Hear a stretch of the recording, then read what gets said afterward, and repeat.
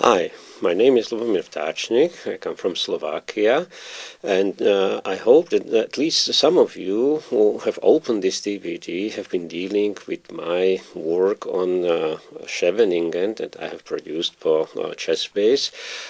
It's a big DVD dealing with one form of the very popular or the most popular opening in the world, Sicilian defense.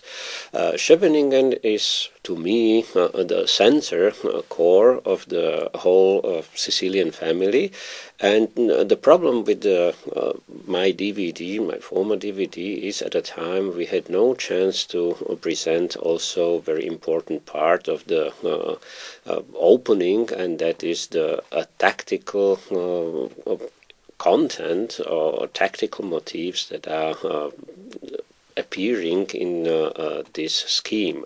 Of course, everybody knows that for the proper study of the opening, it's not sufficient to learn only about the lines. You have to understand a little bit, and also you have to know what kind of typical endings, but not only endings, but also what is the typical tactics in the structure that you are studying and you are trying to master and you will be playing in the future. That's why this DVD that is presenting quite a few examples of a very typical motifs and beautiful motifs in Sicilian. Sicilian Scheveningen is very rich opening and also very tactical opening, because by definition, if white plays open Sicilian, he has to go into attack, and black is trying to survive. There is always a lot of tension on the board, and black is never without chances. This is the reason why the Sicilian is so popular. There are typical examples or typical motifs that are repeating itself, and I would like to present some of them in this introduction. One of the most common problems for black is when his king becomes strangled in the center. We can see on the board that there is a position where black was not able to castle, and white is prepared to do some damage to him.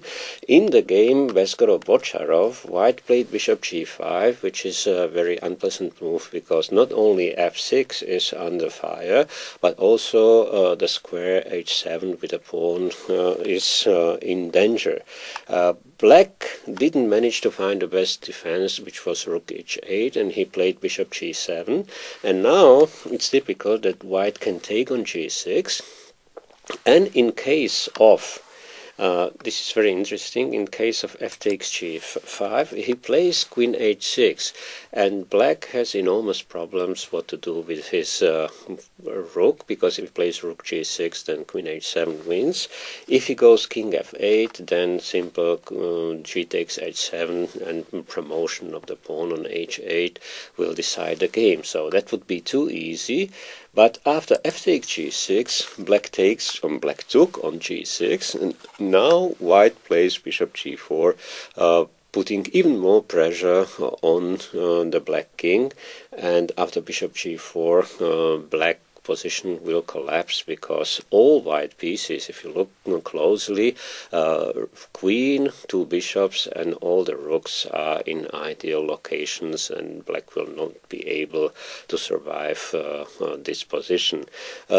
We have many examples of this kind and of the structure. This is indirectly a warning for black. I mean, please be careful and try to not only survive the opening phase, but try to put your king into relative safety, because if it remains in the center, it's always a big problem for the defender.